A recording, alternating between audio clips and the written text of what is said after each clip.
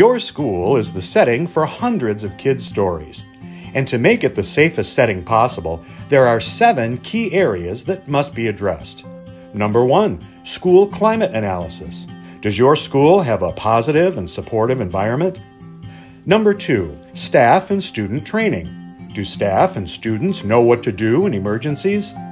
Number 3, facilities assessments. Is your building well maintained and safely secured? Number 4, threat assessment process.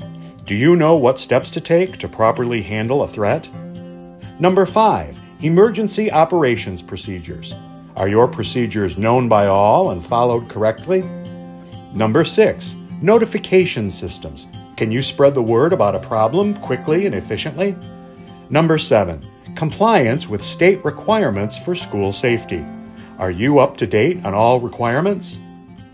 Optimize these 7 key areas and you will create a safer environment for all your students' stories.